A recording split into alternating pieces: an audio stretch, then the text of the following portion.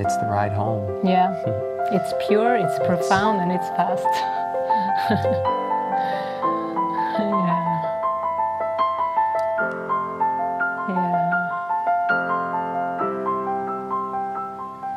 Yeah. We're just into God, and this book reflects that, I feel.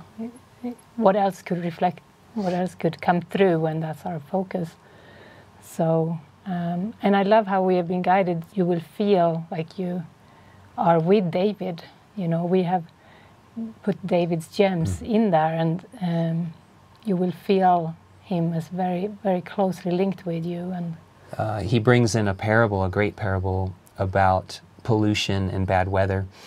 David was in South America for some time, and his hosts were just sort of upset because the weather was not ideal, and David just shares in this parable in the chapter that he joins with the pollution. He joins with the weather. It's like it's actually not a problem, and that's a pretty radical step for people to jump into. Like, okay, you know, this doesn't feel good.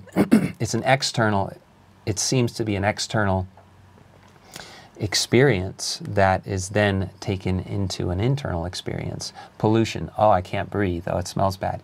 And in the state of acceptance is this embracing the moment.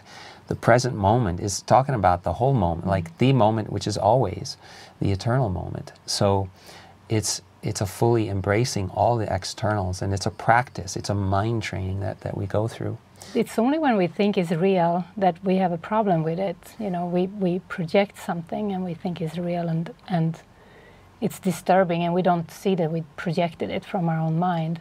So to take it off from the screen, we talk a lot about that in the book, and to live from within, and then we see everything as a symbol. Everything, instead of becoming a disturbance or an obstacle or something that just seemed to happen, we see it as a symbol for peace.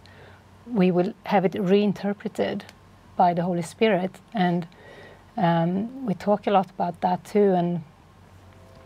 And yeah, I like the idea of symbol, because we start to see everything as a symbol that can be used for our peace of mind.